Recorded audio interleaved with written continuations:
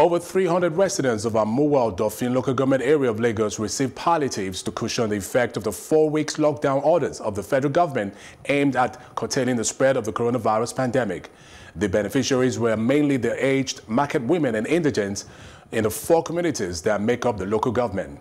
Chairman of the local government, Valentine Buraimoh, disclosed that there had been previous phases of distribution, explaining that in the first phase, 100 families benefited, and this is the second phase, and we're reaching out to at least 300 families. Earlier, we spoke with the chairman, Amuwo Odofin local government area, Chairman Engineer Valentine Buraimoh, and he had this to say. Thank you very much. Immediately, we got directive from the Minister Resident Governor, Mr. Badis Olu, all the council chairman moved into action immediately. What I did was that we make provisions for the NCTC doctor that was sent to the local government. They are the ones to look into the cases of people that are showing the symptoms of COVID-19. So to that extent, I brought them a vehicle for logistic purposes to take them to the nook and cranny of local government where they are being called upon for anyone that showed the symptoms of COVID-19. And it's from there that anyone that was confirmed will be taken to do the proper test, and if confirmed, to be taken to the isolation center. And that we've been doing as it progresses. Then that gets to the stage that we have to detach the tactics that's okay, that they will be going to their house to test them. The ones that are not confirmed are positive, they will be taken to isolation center. And of course, what we did to our people during the lockdown was to provide stimulus food package for our teeming population in the local government, particularly the targeted aged, the vulnerable, the poor, and the widow. So, and we did it in about 4 phases, and each phases is not less than 5,000 stimulus food packages that was taken to the community leaders. We go through the CAN, the League of Imam, the CDA, CDC, and also the resident association. And with this, we are able to get to the nook and cranny of the community and the targeted audience that the stimulus package is meant for.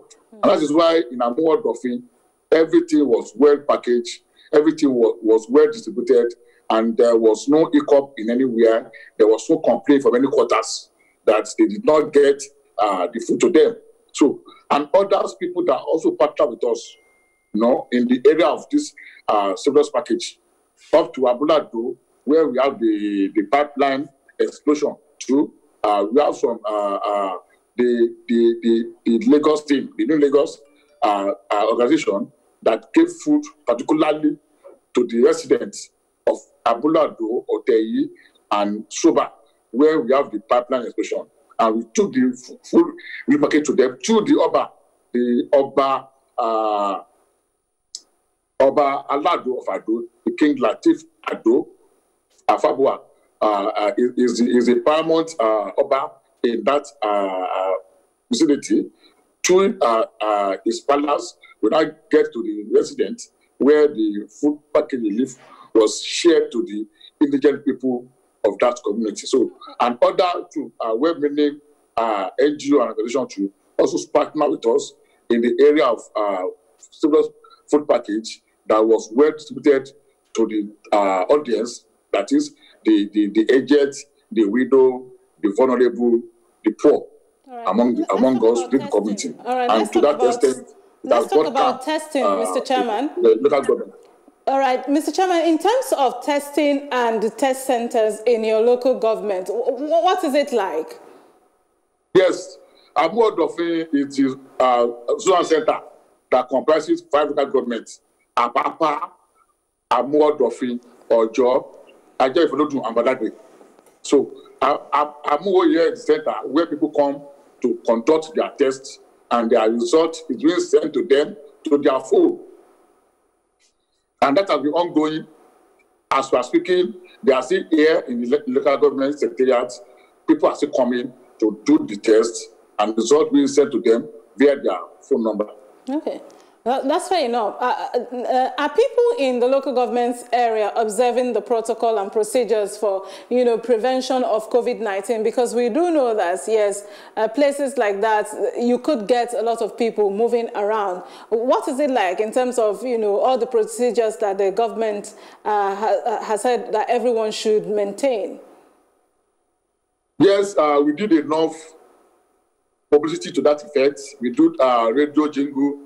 We do open van campaign, and we do a community campaign to the nook and cranny of the communities in Amuwo government. And to a greater extent, there's compliance in Amuwo government, except some vehicular movements that have to do with people working at MPA, which are allowed to work during the COVID-19 pandemic matter. And to that extent, too, I want to give kudos to our security operatives, being the Nigerian police, civil defense, DSS, and UPMESA, who are up and doing to curtail people to stay in their various houses and to stay safe. So that, with that, we have to curtail and curtail the widespread of COVID-19 in the Amuwo government. And today, we thank God that the cases we have in Amuwo Odofin is a manageable case. The few people that had it are being treated, and some of them have recovered, and they are working normally. Within the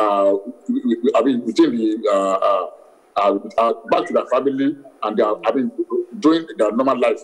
In the local government. So it has been high level of compliance in our mode of government due to the strict adherence by security operatives, and also to the advocacy we have been doing at the level to make sure that people are listening and stay safe and stay at home.